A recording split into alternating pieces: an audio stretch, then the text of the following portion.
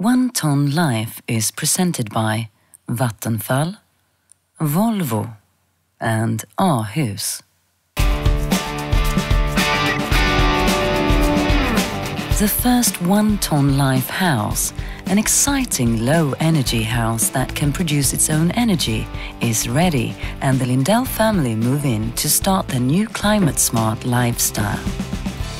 When we took the car from our old house coming here, I thought this is exciting, but also a bit challenging, or rather challenging. We're going to stay here for half a year and be challenged to change our life. You know, I know it's going to be hard. It's going to be interesting, a lot of learnings, but also tough. It was a brand new house and I was eager to explore it. And I think this house is wonderful. I love the design and the architecture.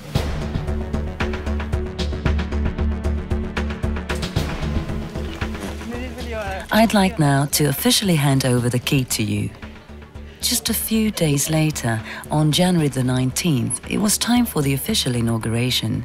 The world's media gathered to document the launch and give it global coverage. Leva klimatsmart. Ett entonnshus. 1 ton each per year. Sky's Geraldine Cooper reports. Minimalt utsläpp av koldioxid. Carbon footprint, offering a 6-month stay in an eco-house. Det är ett nybyggt specialhus. Gert Wingårdh was asked by Åhus to design a series of low-energy houses. They were to be functional, comfortable and energy efficient, but naturally also attractive to look at. The special thing about the design of this building is that it's a quadrant house, which sort of makes it for a lesser volume. It's kind of a cubicle space really, so the exterior skin is as little as possible to shield the volume of 150 square meters spread over 2 floors. And then we have these intermediary spaces when you enter into the building, which is very common in Nordic countries, where you don't keep the temperature always high, but it's sort of in between. It's like an airlock. And the same goes for the living room, which also has a veranda on the outside. And then very special to this building is that you've got frames around all the windows. And those frames, they shield the building in the summer when we have this intense summer light, which can be a bit of a problem in the Nordic countries. It also creates a microclimate, which is very good, protects the most sensitive part of the building, the windows. They are openable windows, and it makes for a good microclimate where the wind really makes much difference, or the rain doesn't get to the building, not the snow, anything. And that makes for like small boxes around the windows, like putting glasses on the building, really. Yeah, I think that's special. I hadn't heard that much of Gert Wingårdh before, but now I realized that he's one of Sweden's top architects, and it was really interesting to meet him and hear his thoughts and how he thought when he planned this house. Yeah, it was really nice to meet him.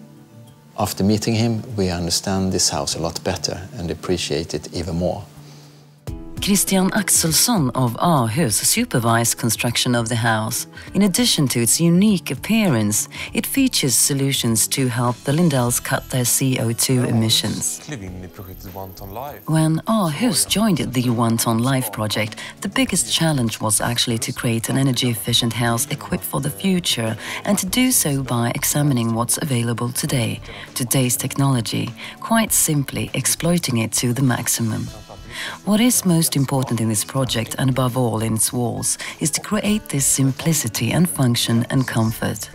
We have done so through a controlled process from factory to finished house, and by using this type of wall, we've created the preconditions necessary for the house to function optimally, both on cold winter days and hot summer days.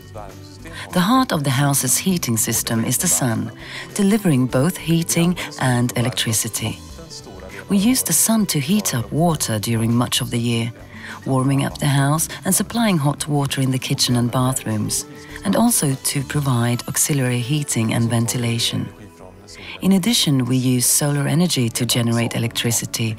The entire roof and facade are covered with solar cells, and we can use this electricity, for instance, to power our electric car, or for additional heating in the winter when the solar heating is not sufficient.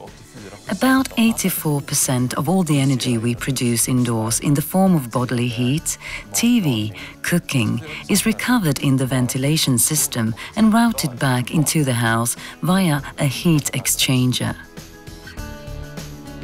The One Tonne Life house has a unit that monitors energy consumption, Energy Watch. Using wireless technology, it tracks energy usage and presents the information in easy-to-read form on a touchscreen laptop. Energy expert Lars Ejeklint shows the family how it works. This house has Energy Watch. It allows the family to monitor their electricity consumption in real time, here and now. It also allows them to distinguish between the large power consumers and the small ones. It makes it possible to identify energy thieves. And if the Lindells do something to reduce their electricity usage, they can see the result and compare it with the day before or the previous week or previous month. It's a simple tool that can be installed in villas. It cuts electricity usage by about 10 to 20%. In the average villa in Sweden, this means about 3,000 crowns a year. It was really interesting to meet Lasse.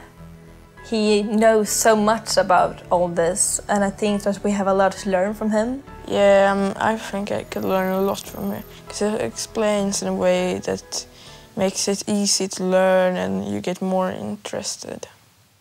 In order to meet the 1 ton target, every part of the house must be energy optimal.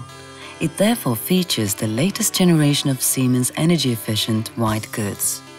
They are about 40% better than the market average, and even the tumble dryer here is over 50% more efficient than those available on the market. When white goods start becoming 10-15 years old or more, it's time to consider replacing them. And when you're choosing new machines, it's important to examine their energy rating, not just their design and color, because after all you're going to keep them for 10 or 15 years or more. That's a whole lot of energy over the years, so it's a good idea to choose energy-efficient white goods. For example, this kitchen has a dishwasher that is extremely energy efficient, not least because it uses very little water, just 7 liters to wash 13 place settings. That's a good figure.